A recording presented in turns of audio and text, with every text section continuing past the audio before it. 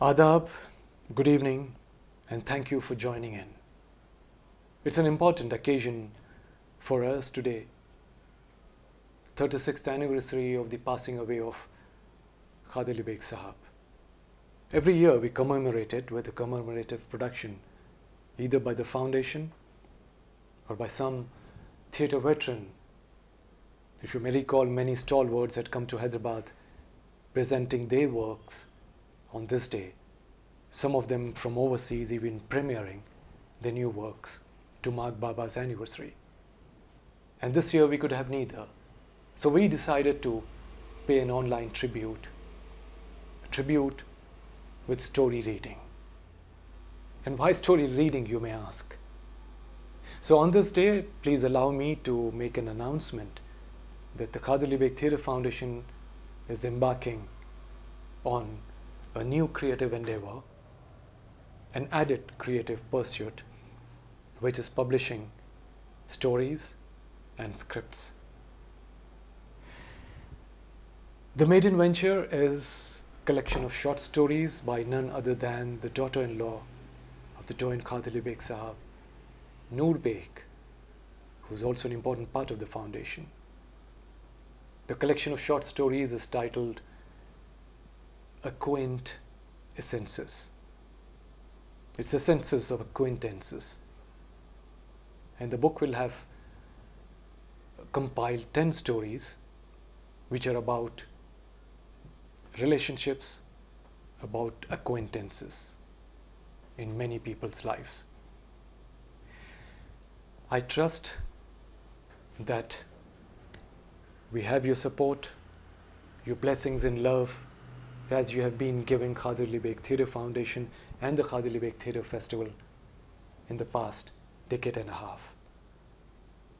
I've chosen one story here called Alone because it is pretty relevant in today's times. Alone. Alone. Lights, camera, action. The director's call on a megaphone, the slap of a clapperboard, applause, whistles of audiences in theatres. Autograph, ma'am, autograph please. Andi, oka nimisham ikkada, madam yahan pe mujhe bhi. There are no selfies then. Flashes of cameras snapping on the red carpet. This way, Miss Asha, look this way. Ma'am, here, give us a smile. Ma'am, please. Dramatic announcements of anchors at award ceremonies. And the award for the best actress goes to voices throughout her life. There had been so many sounds, so many voices, crowds of people around her. And now under the lockdown, voices continued. Sounds of life persisted. But the mode changed. Under the lockdown, she was alone. From her kitchen, she could hear disembodied voices trickling over the high concrete wall separating hers and the immediate neighbor's house. They were new. She had not met them yet, but she knew them by their voices, along with the sound of the pressure cooker whistles. The little daughter, whose young mother always called her name in an irritable, elongated tone. Soha! The guffaw of an older man over the exaggerated sound effects of a comedy show on television. The joyous shouts of two little boys amid the sound of wax of cricket bats. So with these inhabitants at close quarters, regular faces on Netflix and YouTube, video calls from family and friends, the regular Swiggy and Big Basket delivery boys who could say that during this lockdown, she was alone. Really? What comprises loneliness? Absence of an encircling physical human presence? Or lack of the right kind of companionship? To the objective eye, Asha in her self-isolation had an unenviable combination of both. As she walked slowly down on the length of a hall from the bedroom to the kitchen to make her tea, and then back with the mug that had "Best Mother in the World" written on it, she listened to the early morning excited chatter of the birds. They seemed thoroughly enthused to begin the day, announcing their to-do lists to the world. Without her maid and personal assistant or the spot boy, Asha's own to-do lists overflowed and exhausted her. Although healthy 64, she didn't have the energy she had when she was 21. She gazed out at the blue-green early light that looked the same as the blue-green late evening light, but felt so different. One signified beginning, the other completion. In such light, she could imagine she was back again in Mussoorie, all those decades ago, training to teach meditation to seekers. She would go for long walks, tracing the edges of the violet hills, feeling part of the landscape without feeling her body separate from it. What a master of my fate, captain of my soul she was in those days, living by herself in a wooden room in Dilaram Palace, along with the other teachers in training. She had shocked her parents by choosing a career of monastic inclinations. She had been the star of a college, destined to blaze a trail of fame and fortune. But she had burning questions that would not wait till they were fed answers, thirsty for water to douse those flames. At one point, though, barely a year into her training as a teacher, the almost novitiate became a Hollywood ingenue. During a spiritual discourse at the ashram, she encountered a famous Indian movie star and his glamorous British wife. The young, dreamy-eyed, mystical young Asha made quite an impression on the star couple. Curious to see what they saw in her, she allowed them to pull her along to meet an even more famous Hollywood director who was traveling across India in the process of making his magnum opus, a fantastical adventure film in the exotic jungles of India. More prosaically, it was a set constructed on the outskirts of Pune. I found my Princess Gala, Academy Award-winning director Cecil Cadogan had cried in his lilting Welsh accent. Costume, turban, footwear, jewelry fittings followed. Thrown into the whirlwind of a massive Hollywood production, starring opposite the action supernova Garrison Lord, Asha left herself be blown around. However, she couldn't help but struggle to comprehend how a princess from eastern Bengal was to be dressed like a cross between a Shahzadi of the Arabian Nights and a Rajasthani Banjaran. She tried to explain this to the costume designer, who shrugged and said, "That's Hollywood, baby. You're interpreting a fantasy. Turn this way. Oh my gosh, you have a beautiful profile." Asha learned quickly that she wasn't hired for applying her mind here, but simply for how she looked a certain way in a certain dress. She was good though. It wasn't so much to do with her drama club days at college, but she seemed to know how to deliver a line and how to hold herself with confidence. Samson, Brown and the Tropical Palace was released in the summer of 1978. She went to Los Angeles for the premiere. Her first time on a plane. Her first time abroad. She wore a custom-made Bhanu Alaya gown which was draped around her like a toga version of a sari by a professional stylist. Towering in gold stilettos, with her hair piled up in a beehive, she posed for photographs that made it to Vanity Fair's Best Dressed. It was all very exciting, and yet she felt as if she were far removed from it, like it was happening to someone else and she was just watching, amused, at one more page in the comic book adventure of her life. Despite the depth or lack thereof in a role as Princess Gala, it was this old soul quality of hers that led her to being cast in a venerable Indian author's art film titled Duvidha. The film saw her playing a young intellectual widow, a story of unrequited love which ended melancholically in drought and death. It was her male lead's first venture into serious cinema after dancing around colorful pots atop colorful drums. After months of shooting intense, silent pauses, she sends him working up the courage to confess his feelings towards her. But she deftly managed to change the topic or excuse herself to the ladies' room. At that time, she wasn't prepared to be tied down.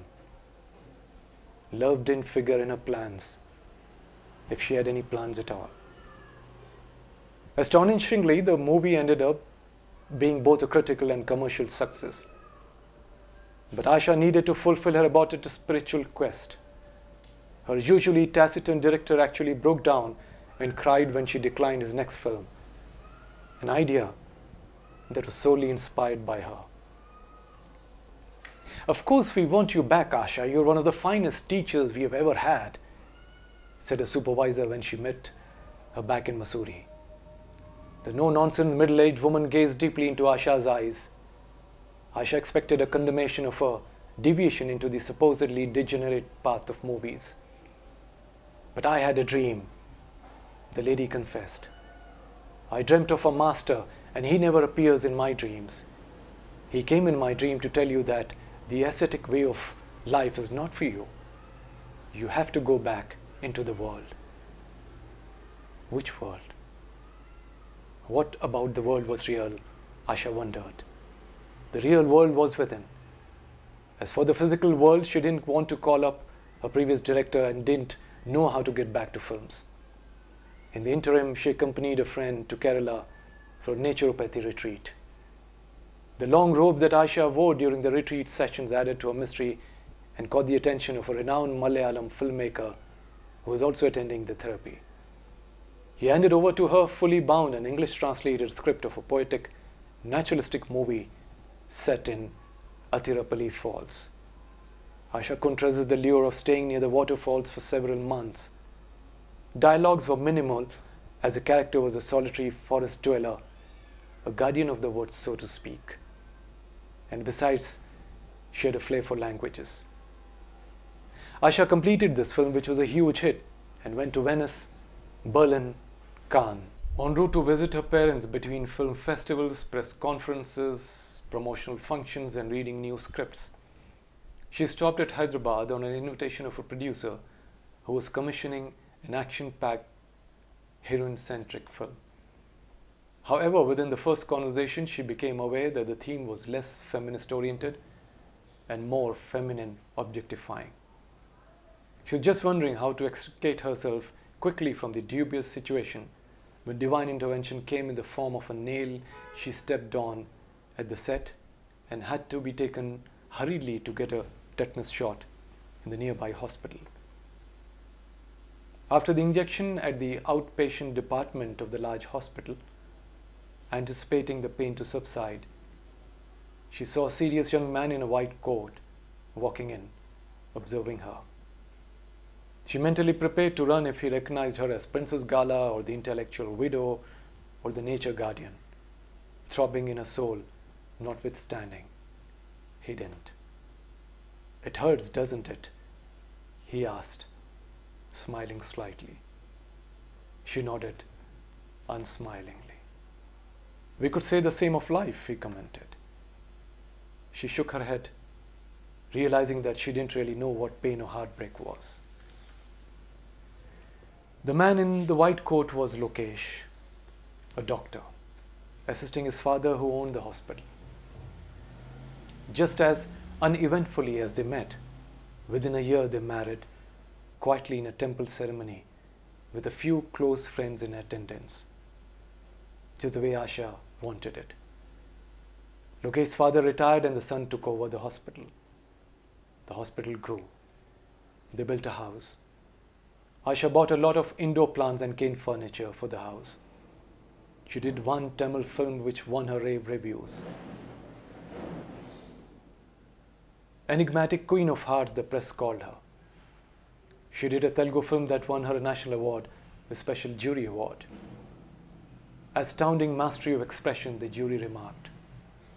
She liked shooting in Hyderabad, traveling to Ramoji Film City, and coming back home to wash off her makeup and eat quiet, cozy dinners with Lokesh. On weekends, she studied French at the Alliance Française, only because she was curious about the language, ignoring the star-struck stares of her students and the teacher. Her decent French, combined with a short but powerful filmography, caught the attention of a visiting French director. She told Lokesh about the director's offer, the French film to go on floor soon. The role was something to sink teeth into. The international production house was thoroughly professional in the contracts and itineraries they had drawn up for her. The opportunity was rare, but she wasn't sure if she wanted to uproot herself for a year, to commit so deeply, unlike the Indian films where she was far more in control of her schedule. "Why don't you go?" said Lokesh, barely looking up from his stack of medical journals. The marriage definitely wasn't laissez-faire, but it wasn't much about adoring and pining. She didn't go because soon enough she would give birth to their daughter. And that's when she learned the full meaning of commitment. Tapasya was an easy infant who was tremendously content to play with plastic boxes or bits of string, even though her adoring parents showered her with all the toys, books and clothes she could ever wish for. Asha became submerged in a satisfying consuming schedule of breakfast, school, lunch, homework, dinner, until Tapasya grew old enough to demand friendship from her mother, which her mother readily gave. Asha felt more fully alive than she ever had been. Someone's mother. A reason for being, no reason to float away. And as her child grew through the ages, she grew through the same ages too. Much to Asha's amusement, Tapasya chose to study filmmaking in college. 22 years after Asha's last film, one of Tapasya's classmates pleaded with her to convince her mother to act in their diploma film. Asha accepted on a lark. She immersed herself in playing a farmer woman whose son chooses to join the army. A salute to patriotism the film was. Old parts of herself reawakened. Tapasya was thrilled to see her mother playing something beyond being her mother. Asha enjoyed being directed by a young woman for a change. "Auntie, you're brilliant, just brilliant," said Tapasya's friend. Her casting coup and Asha's performance helped, in part, in landing her a job as hit filmmaker Kani Rajaratnam's assistant director in Chennai. It was not much later that Asha was playing a real-life widow. Tapasya and she were grief-stricken, firstly through Lokesh's terrible illness and then his demise. But they had each other for a short while. Tapasya's talents were spotted by a Mumbai-based filmmaker, and pretty soon she was sharpening her skills as a professional screenwriter and director. First shuttling between Mumbai and Hyderabad, and then when a close friend from the industry proposed marriage, only Mumbai. The bond persisted across cities. Asha continued to revel in Tapasya's success, feeling the same pride in seeing her daughter's name in the credits on screen as she had when she had won first prize in elocution school. But for the first time, Asha understood what Lokesh had meant. Now she truly knew what heartbreak was. She went on. The house had to be maintained. The house that was marked more by absences and less by presence. Tapasya's former classmate visited. "Auntie, do you know that Google has hundreds of search results of your name? You're like the crossover star much before there were crossover stars. Let me call my friend who's a casting agent. You're wasting your time just sitting at home, Auntie." Was she wasting herself? Asha was ambivalent if a role came by or not. She decided that if it did, then she would accept it. But then the nationwide lockdown happened. Stay home, stay safe. Tapasya was panicking, sobbing at Asha's enforced home alone situation. Friends called up and lectured in pitying tones, advising on how to be safe, not to let anyone inside the house, and how to boost immunity levels at her age. "You should join my meditation group on Zoom, darling. Every day they're giving us talks on magnetic field therapy, craft of living, blah, blah, blah.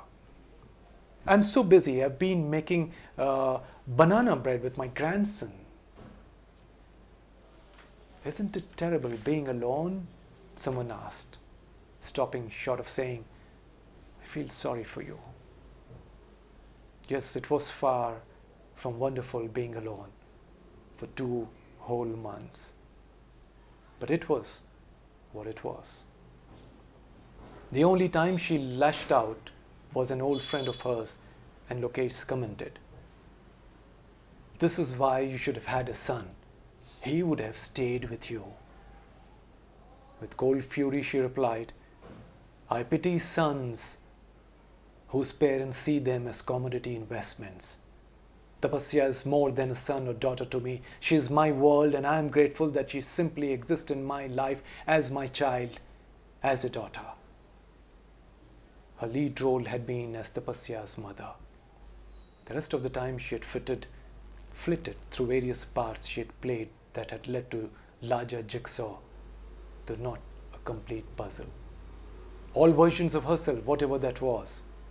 She had donned so many hats, gone to so many places, seen so many things, so many voices, so many conversations, so many people, glamour, glories, accolades, celebrity, stardom, accomplishments, awards. She could travel a whole universe by visiting the many personalities that she had been inside. In fact, everything was inside. Universes abounded, rainbow hues streaked across the solar system, and stars sparkled. Bubbles of wisdom emerged. Inner truths glistened like dewdrops on leaves, evaporating as swiftly as they appeared. Realization amidst the regular life was transitory. After all, it had to be worked on again and again, day after day. A spiritual awareness accumulating as much as it got simpler and simpler, that everything was one, and she was everything, where the only truth was love. And when the lockdown lifted and Tapasya called her breathlessly, "That's it, Mummy, it's over, we're coming, you're never going to be alone again, Mama." Asha smiled, truly delighted, but said, "Can't wait, my darling." But alone, I never was. Alone by Noor Baig.